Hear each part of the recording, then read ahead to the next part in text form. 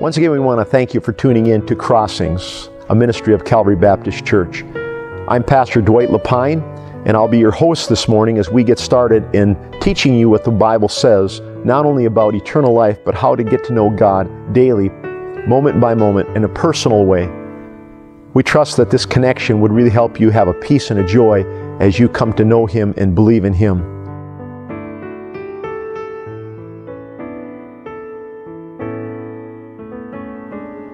And I know this is a strange place to start when we're looking at the book of Acts, but I want you to turn with me to Deuteronomy chapter 14, beginning in verse 2. Deuteronomy chapter 14, verse 2, to begin with this morning. I want you to know that my introduction today is probably longer than my message today. There are some things I really want to share with you, and a lot of this, again, will be things that we looked at in our Men for Christ rally, some of the different thoughts. But you've heard me say this many times, that God never designed us to be independent. There is such a huge desire in people to make their own plans, to go their own direction, to have their own things, to be independent. God created us to abide in Him. And in that, without Him, we can do nothing. But if you abide in me and my words abide in you, you shall ask what you will be done unto you. God expects us, therefore, to have this relationship with Him where we are in this vine, we are branches, and as a branch in the vine, we can bear much fruit. As the branch cannot bear fruit of itself, no more can ye, except ye abide in me, he says. The problem, again, in the 21st century, as has been the problem in all of history, has been man's desire to separate himself from God, to not be accountable to a God, to not have to worry about God's judgment. And therefore, man has created this idea in his mind that he himself can be classified as a God, and that man can make his own decisions, plan his own destiny, come up with his own potential on his own. Secondly, I want you to also to know that there is a growing tendency within people to be independent from people. God never designed us to be independent from others. The church is all about a connection of a body, a singular body, with many members in one body. God does not want us to forsake the assembling of ourselves together because we are not independent people. But in the world that we live in, everything is about independence. We don't have to call our neighbor on the phone anymore and ask for 2 eggs or a cup of flour. When was the last time you did that? In the old days, in ages past, rather than run to the store for an egg, you would call your neighbor, and your neighbor said, "Sure, I have an egg for you. Come on over, and I'll give you an egg or a cup of flour." And you'll be able to do your work with your neighbor's help. If you had a car problem, you would not consult the internet. You would not look on YouTube to find the answer. There would be some person that you would be connected to that you could say, "Could you help me?" And they would say, "I'd be glad to help you. I'll be right over." That is no longer the case in society. People today are very independent, but in the church of God, in the church of Jesus Christ, there is something different about a church. God has designed this church to show to the world something that is very unique, something that's very peculiar. We cannot afford to become like the world and be independent-minded where we do not need each other. And again, part of the problem that you have here is people don't see the need to come to church. They don't see the need to come but once a year at Christmas, or maybe twice a year at Christmas and Easter.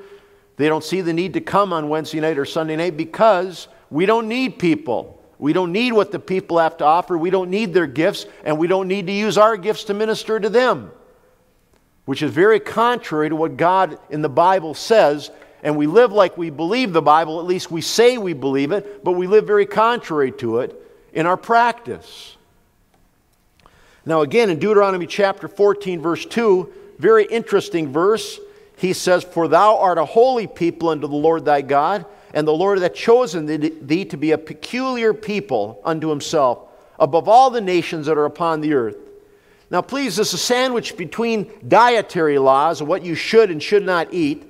It's sandwiched between cutting yourself, making yourself bald for people, for the dead. And in these ideas of what the heathen do, I want you to understand that you're not like them. I didn't create you to be like the world. I do not want you to be like the world. You are peculiar unto me. You are special unto me. Again, when you say the word peculiar to this world, the world looks at peculiar as being odd, being outside of the mainstream, being different, being strange, being weird, not espousing the ideals of the norm. But when God looks at the word peculiar in the Bible is a whole lot different than the word peculiar is in English language. The word peculiar means a treasure. And again, these are the ways it's used in the Authorized Version of the King James: peculiar, special, jewel. That is the word segalah in the Hebrew, the word that's used in this passage for peculiar. God sees us as being something very precious to Him. Now again, you find several illustrations in the New Testament about a woman who loses a coin. And that coin is not only valuable, it's necessary. And so she sweeps, she empties, she looks, and she seeks until she finds it. In other words, the idea is, I'm not giving up on that coin. I know I have 9 more like it, but I am not going to stop looking until I find that one. And he talks about 100 sheep. And I've shared with you before that 99% is a very high percentage. You've only lost 1%. 1% is not a major amount to lose because you still have 99. But that's not the way the shepherd looks at it. The shepherd, to him, that one is more important to him at that point than the 99 that are found. He will leave the 99 with a keeper, and he will go trudging through the wilderness, the Bible says, until he find it. He's not going to give up, because to him that is really important. And again, I want you to understand that in our world, church is all about numbers. Church is all about numbers. Success in a church is how big and how much bigger you are this year than last year. That's what this world is about. One of the big church gurus I was listening to one time talked about the 9,000 members in his church. And he says, we don't always stay at that. Sometimes we go up, sometimes we go down. Some year we'll lose 1,000 members, and we don't know exactly why. But the next year we'll gain another 1,000 members. And I'm thinking, lose 1,000 members? 1,000 members, you lose 1,000 members. How can you lose 1,000 members? He doesn't know why. Man, we lost an airplane. Search 5,000 square miles to try to find the airplane. Lose 1,000 members. Understand, Jesus Christ does not seem to have that same thought when it comes to the people in the church. I really enjoyed this. Bernie Augsburger is a really good friend of mine, and I enjoyed Bernie. I was sitting in a class of his at Men for Christ. And Bernie said this. He said, I got alone with my son Mike. This is Bernie's words, and he said, Mike, I want you to understand, it's not about numbers. It's not about growth of the church. It's about growth in people. He says, understand, nothing else matters except this one question. Have you passed it on to the next generation? Nothing else matters. You have to pass this on to the next generation. You can imagine the pearl of great price. There's a huge difference between pearls that are artificial and pearls that are real, especially if they're very cheap imitations or very cheap plastic. A little kid's set of necklaces that you get at the dime store or the drugstore or whatever. In our day, it was called the dime store. I don't think you have dime stores anymore. In our day, it was a dime store. But if you had a set of these real cheap necklace that was imitation pearls, and you bent over and it fell off and it went in some paint, you would not be too concerned about the paint on the necklace. If you rinsed it off, that's fine. But if you had a very expensive, real pearl necklace, and these are very expensive pearls, and you bend over and that falls in some paint, you are painstakingly going to take effort to clean them completely. And again, the Bible says, who gave himself for us that he might redeem us from all iniquity and purify to himself a peculiar people. God is painstakingly taking the time to clean us completely because of the value that he finds within us, trying to find a people that is zealous of good works. Now, the word peculiar in this passage, Amy and para. Para, Amy. Now, para meaning above, Amy being I am. It just simply means the word peculiar, I am above. Now, I understand if you look at the Greek lexicon, this is what it says, that which one's own, belonging to one's possession, a people selected by God. But understand the etymology of this word. When it comes from the actual Greek, Amy is the word for I am. And the word para is a preposition, a prefix that's put on words, and it simply means, well, it means around, concerning, but it also means above. Now that goes along with what the Old Testament says, above all the nations that are upon the earth. God is not making you like them. He's making you far above them. There are some things about you that will never be like the world. I talk about a new car smell.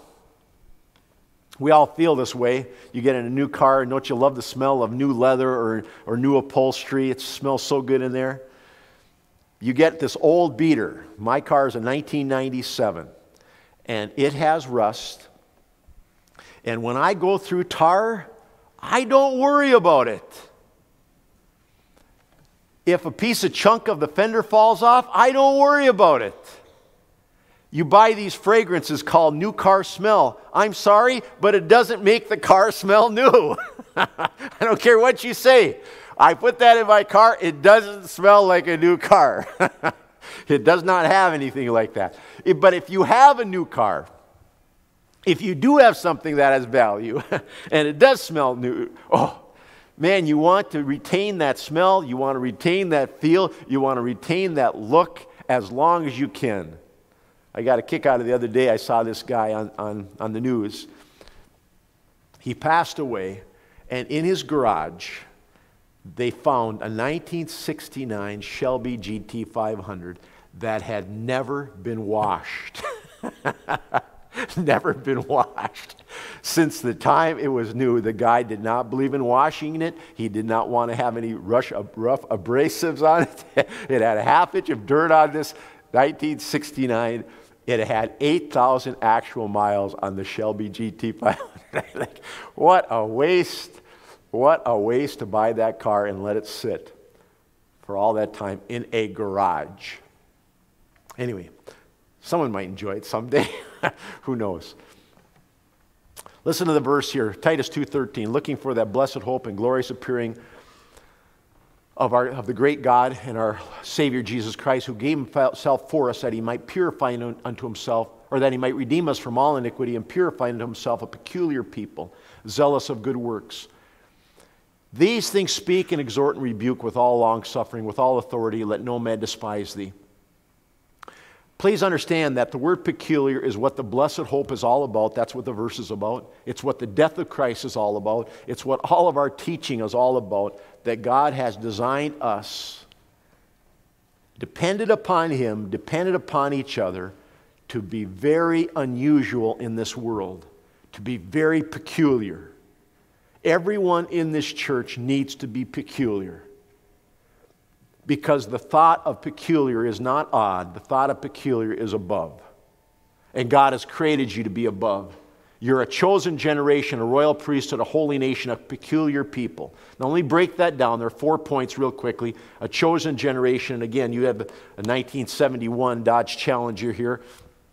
One of my favorite cars when I was growing up was a Dodge Challenger. I went into Plaza Dodge, and my dad was a good friend of the owner of Plaza Dodge, and there was on the floor room a 1971 Dodge Challenger RT with a 340 in it that he would sell me at cost for $3,200. I had a choice of either buying the Challenger or going to Bible college. Oh, man. I struggled with that choice. Over the years, I've repaired and rebuilt cars. But that car there in that picture is not valuable for what it is. It's valuable for what it can become. There is huge potential in that car because of what it can become. Jesus Christ did not choose us based upon what we are. He sees in us, based upon His foreknowledge, He sees the potential that He can create when we are connected with Him as a vessel, when He can control us, when He can fill us. There is incredible potential in what God can do and what God can do through us. He can change this vile body to be fashioned like His glorious body. We are a chosen generation. He has personally handpicked us based upon foreknowledge to be His instruments. And what has taken place in this church is not an accident that God has brought the people in this church together. God has brought you here for a particular purpose and a particular reason, that you might be a vessel unto His glory, unto His honor. And there is nothing greater than being a vessel unto God's glory. When you talk about a royal priesthood, one of the tremendous blessings I told you about is connection. When He gave all of the tribes an inheritance, to the tribe of Levi, Moses gave not an inheritance. The Lord God of Israel was their inheritance. The priest's greatest blessing was not the priesthood, it was God Himself. They were a special chosen vessel to be in a special connection with God Himself. To be a priest, to be able to take man's needs before God. But He doesn't just stop at the fact that they're a priest, that they have God for their inheritance. He goes on and says, but you're a royal priesthood. He hath made us kings and priests unto God. And He says it twice. He has made us unto our God kings and priests. And these verses are not talking about the Jews. These verses in Revelation 5 and Revelation 1 are talking about the church. The first 5 chapters of Revelation are all about the church. Then you begin to understand about the Jewish people in the tribulation period. But in the beginning of this chapter, Revelation 1 through chapter 5 is all about the church. And God has made us kings and priests. He is the King of kings. He is the great high priest. What does it mean that we're kings and priests? It means we're connected to the King of kings. It means we're connected to the high priest. And that God Himself is our inheritance. The Bible says we're a holy nation. And again, this is the greatest dilemma in this message that is all about introduction and nothing about my substance yet. And I will get to the book of Acts in a minute. But I felt that this was so critically important. That God says we're a holy nation. And again, the problem is we're not holy. And God wants us to see us being different. He wants the world to look at us and say, why are you different? Every man that asks you the reason of hope that's in you with meekness and fear, and they say, why are you happy? What makes you so different? But of course, the dilemma is if we're not different, they're not going to ask us why we are different. If we're not happy, they're not going to ask us why we are happy. If we're miserable with our life, miserable with having to be in church, miserable with our calling, miserable with our family, we have nothing to offer people And God has placed us in a situation above everyone so they can look to us, and as they look up, they can see God who is above us. He's put us in that situation that people would see a difference. When it comes to our prayer life, listen to what it says here, Matthew 7:11. If you then, being evil, know how to give good gifts to your children, how much more shall your Father in heaven give good things to them that ask Him? Okay, this is understand about God and His children. It's not so much about us as it is about God here. If we understand that God is the kind of God that loves to give good things to those that ask Him. And the world ought to be able to see in us, you know, that church there, Calvary Baptist Church, I don't know if you've ever seen them, but they seem to get what they ask for. They pray for things and God answers their prayers. I don't understand it, but that group of people, God answers their prayers. God answers their prayers. Where do you see that on this earth? If you could see a group of people, and of course it does seem to say that God wants to answer that prayer. It does seem to say that God wants to give things to us. If you saw a group of people that God actually answered their prayers, would you want to go to them if you had a prayer need? You would really be zealous of that group of people. Boy, that gal in my church up in Duluth, that prayer warrior, Mary Clausen, she had strangers calling her from 50 states saying, I understand that you are a prayer warrior. I have a great need. Would you pray for me? And Mary would never fail to pray for that need. Listen to the sad commentary of the holy nation. You lust, you have not, you kill, you desire to have, you can't obtain, you fight in war, yet you have not because you ask not. What a sad commentary of the holy nation that God has placed us as a nation above all the other people on this earth. If I could get that group of people to understand prayer, God says, if I could get them to pray and ask me so I could give to them so the world could see something unique about them in their prayer life, in their prayer ministry, I could make a difference in this world. But the average church member doesn't pray. And the average church doesn't have because they don't pray. They have not because they ask not. And God wants us to give. He wants us to ask so that He can, as a good father, give good things to His children so the world can see in us something different.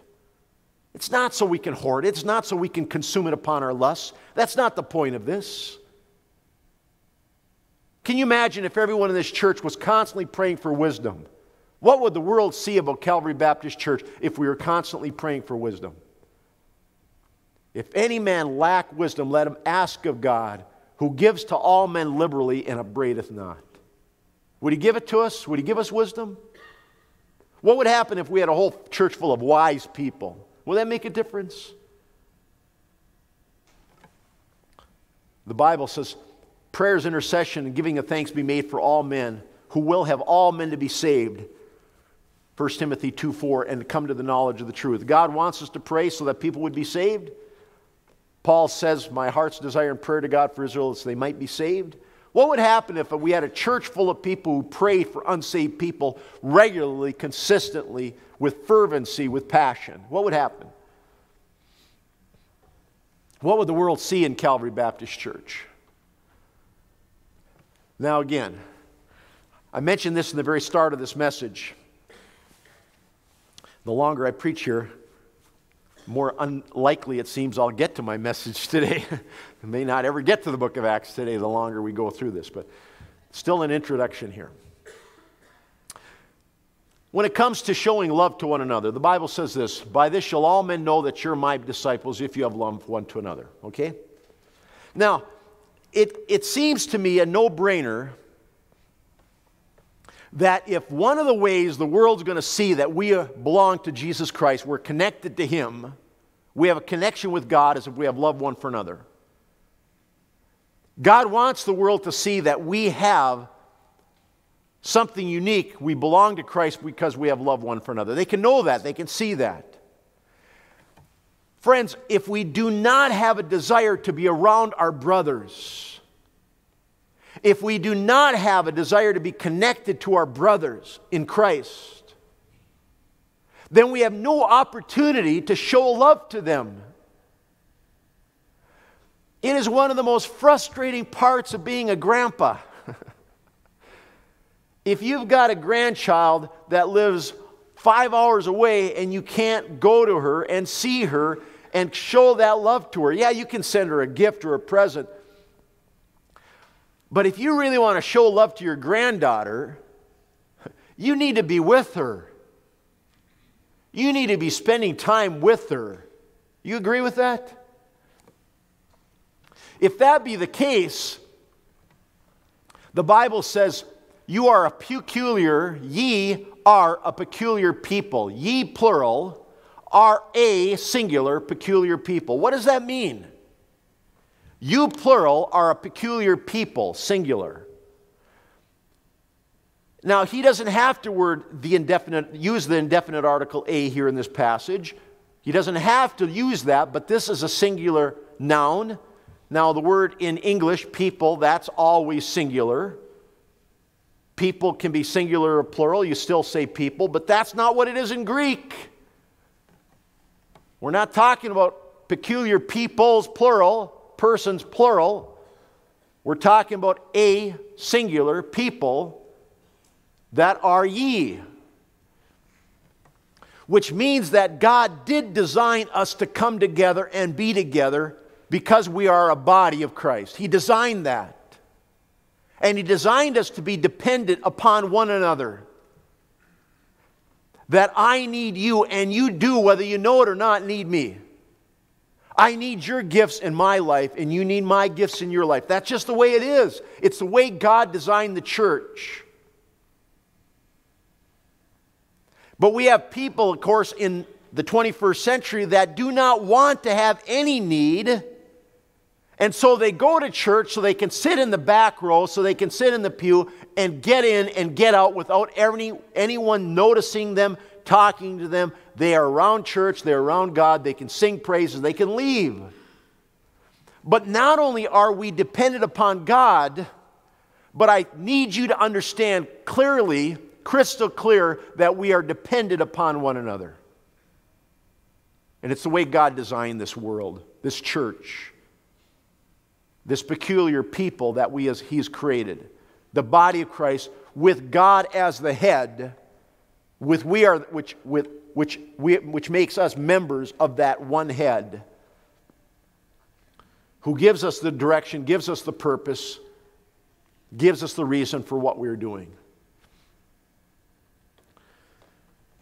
The message that we're talking about today is, am I mad for believing in Christ, in the book of Acts? And again, we're not going to really get into that message right now. We'll do that next week. But I just want you to understand that Festus said to Paul, Paul, much learning doth make you mad. You're a madman, Paul. You are weird, you are strange, you're mad. And Paul said to Festus, I'm not mad, most noble Festus, but I speak the words of truth. The greatest blessing in my life was when I came to know Jesus Christ as Savior.